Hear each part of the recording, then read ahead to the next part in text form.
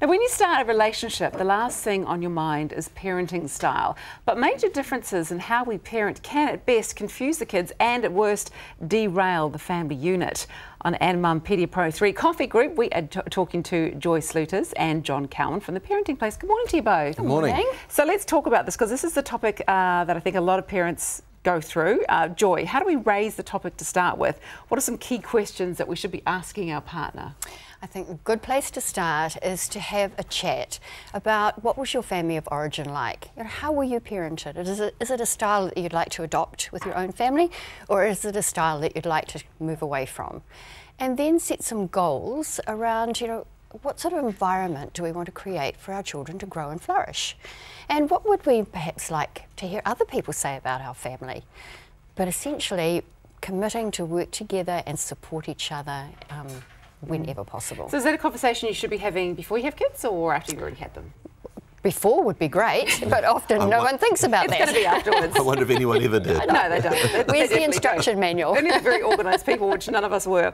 Okay, so what is it okay, John, for parents to disagree on? Well, can I just say parents will disagree on all sorts of things. Two authentic people are going to have different approaches to all sorts of things, and I think we could all remember our own parents. One would be easier to ask than the other. Oh, yeah. Yeah.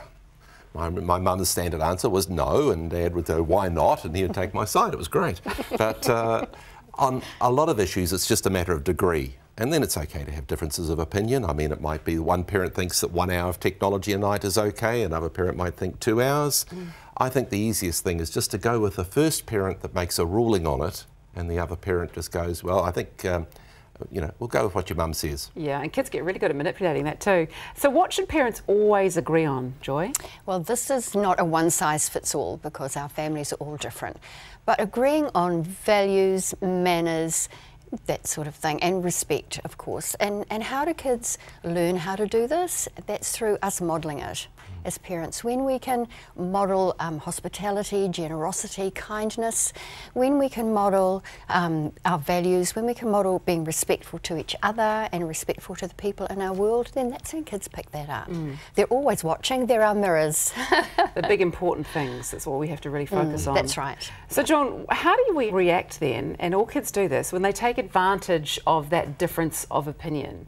Because they do. Mum, can I have ice cream? No. Go and ask your dad. Dad, can I have ice cream? Yes. Oh, hang on. Yeah. Mum said no. I think that parents should always defer to each other. And you can let your kids know that you might have a difference of opinion. You might say, oh, I'm not too sure why your mum said that. She's possibly thinking of something I hadn't thought of. So we'll go with what your mum says. I'll have a word with her and see if I can change her mind.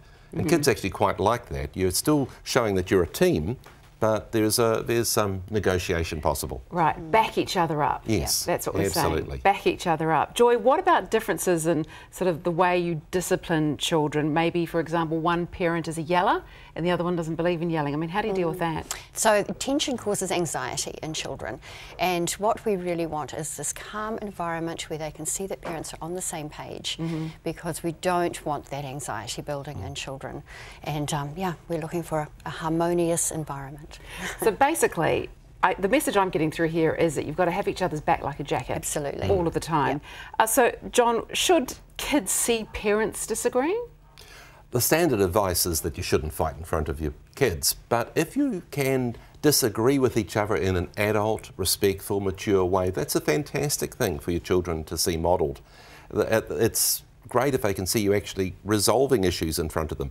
A lot of us have got a way to go on that, so it's probably best we run off to the bedroom and do our bickering there and then come back. Yeah, so just explain to me very quickly, what is a adult, mature way to have these disagreements? Well, where you can express a difference of opinion, but it's not battering the other person down. It's not going for a victory at any cost. It's actually going, so just explain to me why you think that, and letting the kids see you actually coming to an agreement. That's a wonderful thing to model to your kids. Excellent. Hey, thank you both so much for joining us Thank today. you. Great advice as always. Thanks, John and Joy.